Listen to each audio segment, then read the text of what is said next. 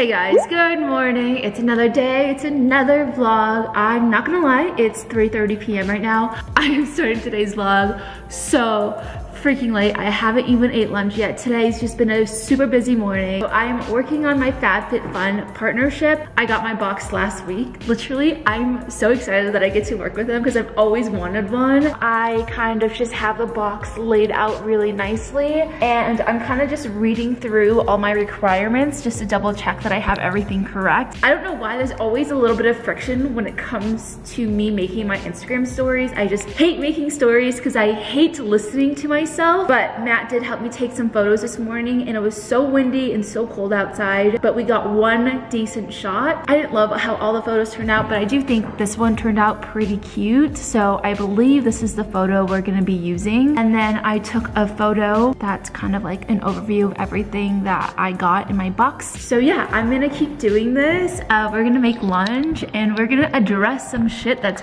happening on the internet with myself. You should have seen the way that you bloom. I think I saw your face in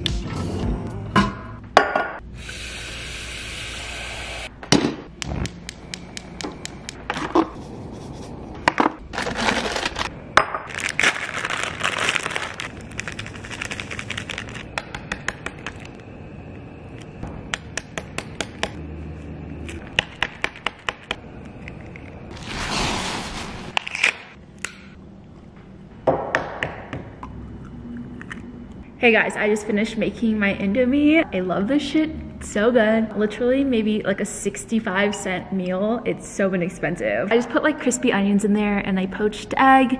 It's 4:30. Matt and I don't know what we're doing later tonight. I think it's my turn to figure out dinner plans and I kind of just want to make pizza tonight. But I think we're gonna go to Trader Joe's. For all of you guys who are in Texas right now, I hope you guys are staying safe and warm. I cannot believe what is happening to you guys because I live in Los Angeles and the wildfires definitely cause power outages, but I feel like it's only for like a couple of days and it's really warm when that happens. It's not like you can freeze to death and I would rather be like too hot than too cold. I hope you guys are staying safe, and for those of you guys who are in Texas, I am thinking of you guys and hoping you guys are staying well. But I'm gonna eat. Cheers guys, first bite.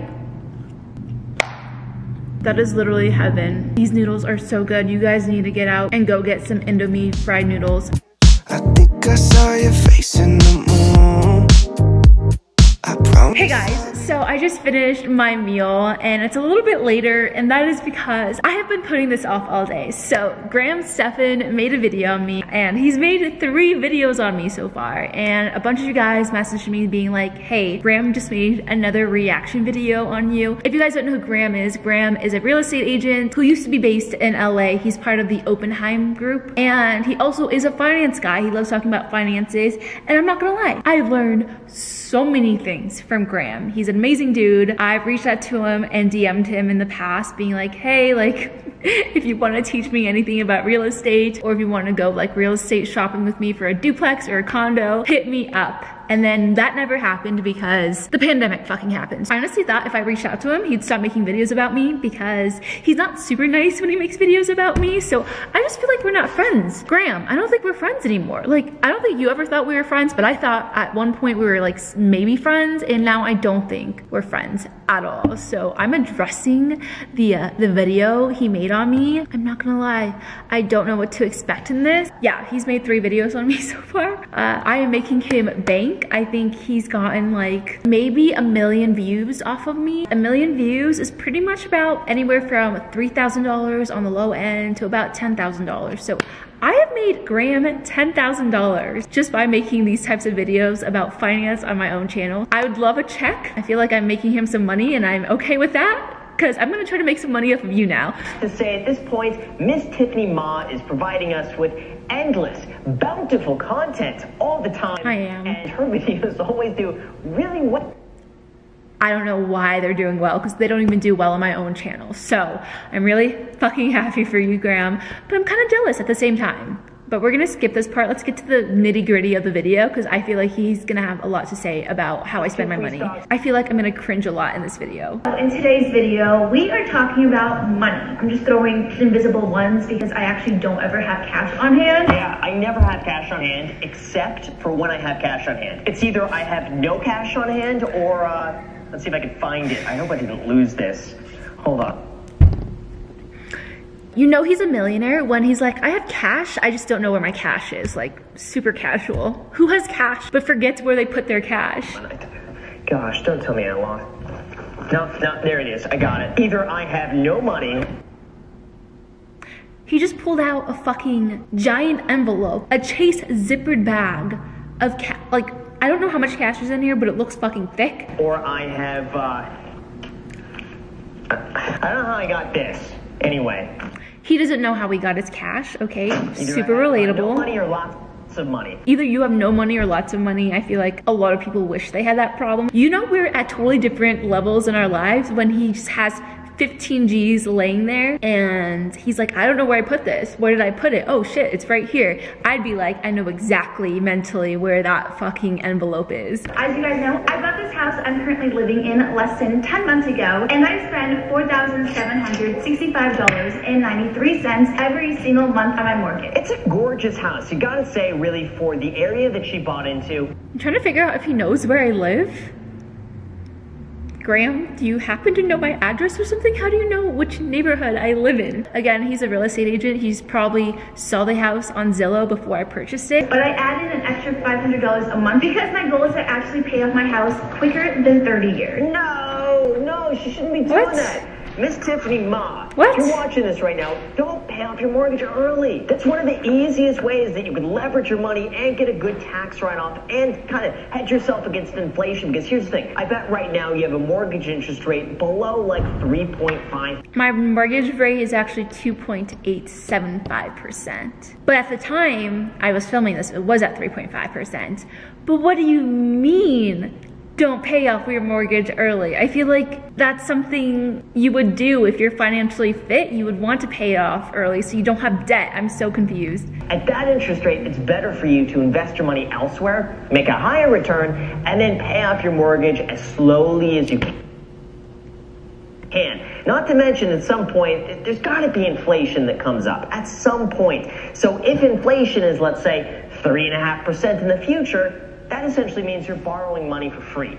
Glad I watched this video. I didn't even think of it that way. Like, I don't know if you guys remember, I was talking about how I actually want to pay off my mortgage in 5 years. So I always thought like the earlier you pay it off, the better, because then that means the less interest you have to spend. This is so interesting to me. That's actually so smart, and I never even thought of it that way, and it makes a lot of sense now that he's explaining it. So I did the math on this, and her net payment every single month on the house is $7,148. Now, on the bright side of that, most likely, we'll call it $2,600 a month goes towards paying down her home loan. So that's basically just home equity. So really, her net out-of-pocket cost after tax write-offs, after home equity, and after getting rent from her boyfriend might be more like $2,000 a month.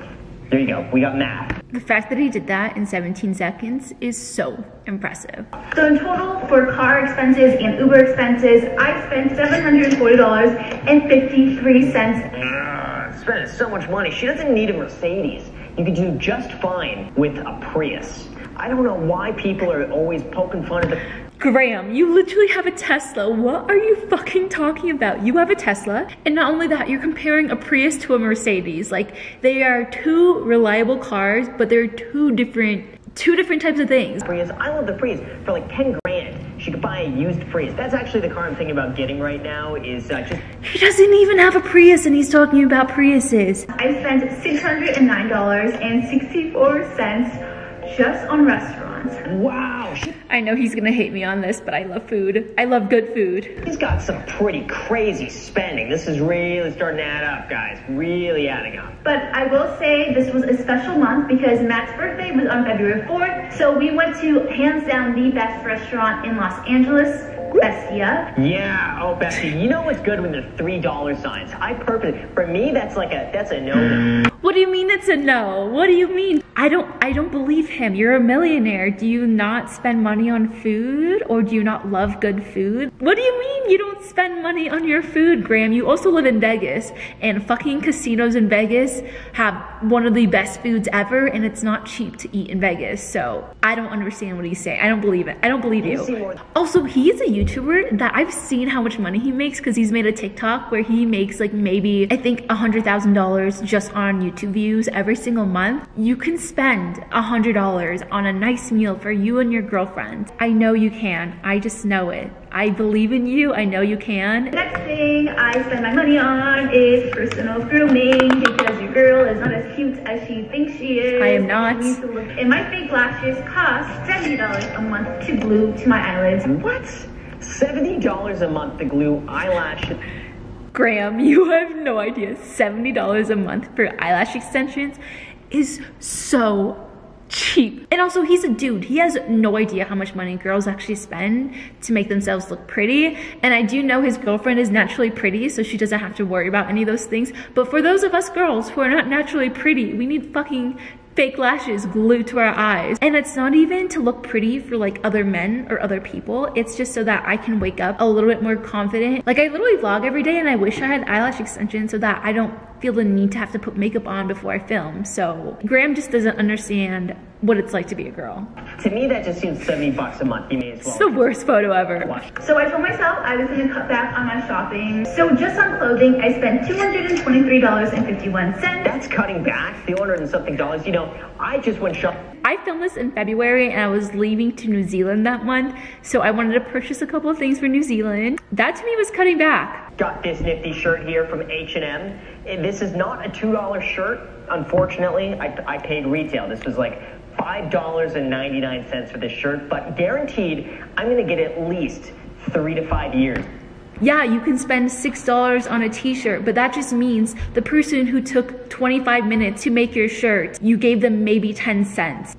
This is a whole fucking thing I can get into, guys. I try to stay away from fast fashion as much as possible. And I used to love Forever 21 and H&M, and I think they have really cute fucking clothing. But if you guys have ever watched any documentaries on fast fashion, you know there is so much waste that goes into fast fashion. There are so many people who are dying. They're literally indentured servants getting 50 cents an hour. I want to support businesses that give their workers living wages. The thing I spend my money on is business expenses. As you guys know, I run my own business. YouTube is my full-time job, just on payroll, and QuickBooks, which is how I do my taxes and keep my taxes in order for my accountant.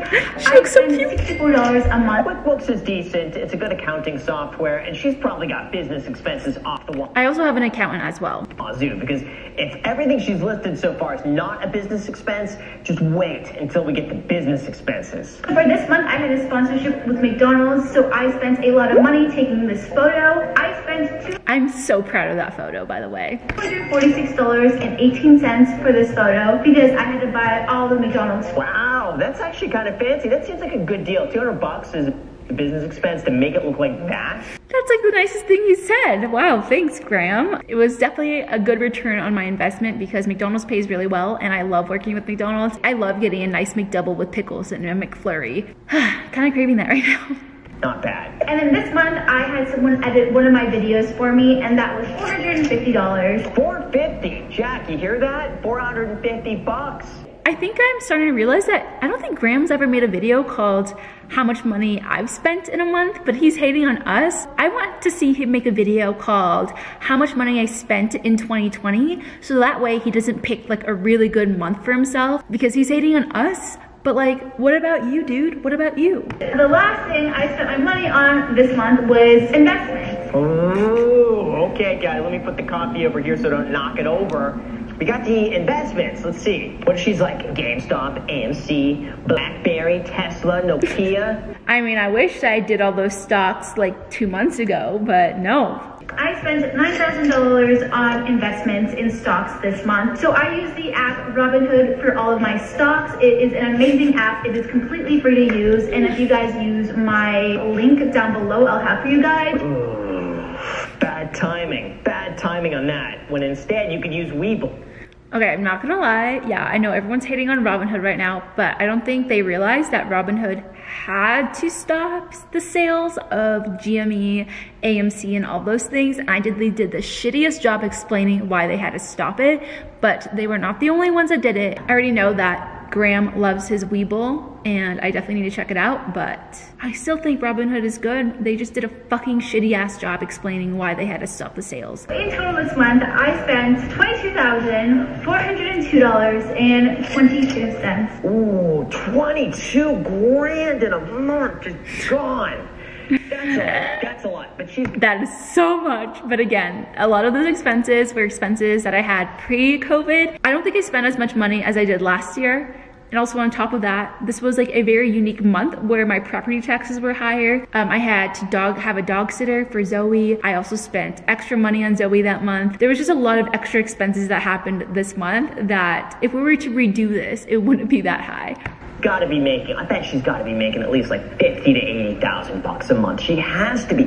For this level of spending, there's no way she's making 23,000 spending none. Well, okay, you know what? Actually, in all fairness, 9,000 of that was in the stock market, so we can't really count that as spending. That's cool how she actually has the breakdown of her spending in percentages. I like that. I just want to know, she's yet to do this, how much money you make. Even though Graham is asking for this video, I don't think I'll ever make a video called how much money I make, just because I just already know the hate that's gonna come from making that video of you guys thinking I'm showing off. I just feel like it's in poor taste. Also, on top of that, my monthly income changes month to month, so it could be like a really good month that month or a really bad month. And also as a YouTuber that does sponsored content, I don't know if you guys know this or not, but I'll get paid up to 2 or 3 months after I've done a project, and it's the worst thing ever. So like for 2 months I could not get paid, and then all of a sudden all of my like payments come in all together at once. In December, last December, I think I got paid for like 10 of my projects because all these companies were like, oh shit, we forgot to pay her, let's pay her now. Yeah, every single month changes. I thought overall, good, honest video. She spent a lot of money. She could be cutting down on a lot of stuff, but on the bright side, she's still investing $9,000 a month into stocks.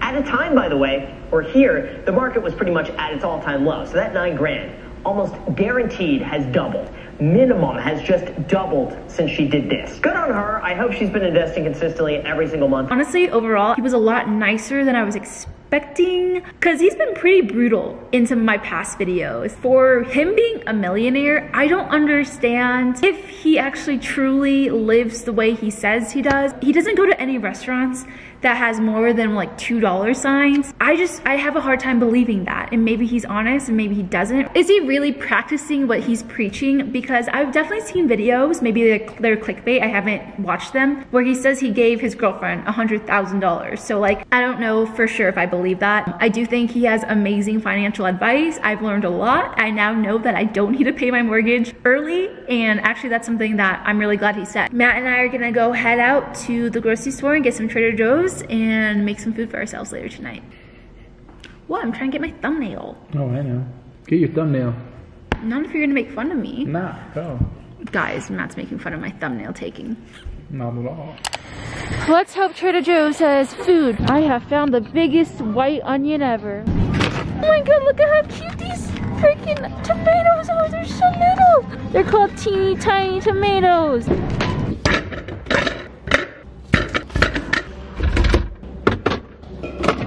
Alright, tonight guys, we are making some steak. Oh my god guys, I learned a TikTok hack. So you're supposed to put a wet paper towel. So it doesn't move? No. So the onion acid goes straight towards the water. It's attracted to water, which is why it goes up your nose and eyeballs. So there was a TikTok hack that's been proven correct. If you lay a wet paper towel underneath your onion and you cut your onion on top of it, the acids will go straight towards the paper towel. So let me try to find a paper towel. All right, we got a wet paper towel. Hell yeah. Nothing so far. I smell the like oniony-ness of it, but I have not experienced it in my eyeballs yet. I don't experience anything. Wow, that actually worked. Onions are done. I feel like Rosanna Pansino when I do this while cooking. Woo.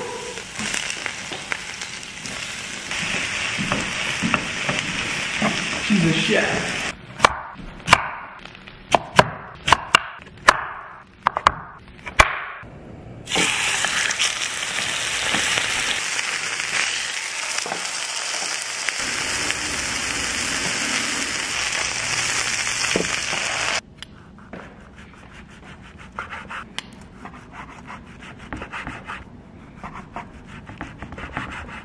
Y'all, if you guys don't wife me up, I will wife myself up. I just made the prettiest steak. Are you gonna wife me up? Are you worthy of wiping up?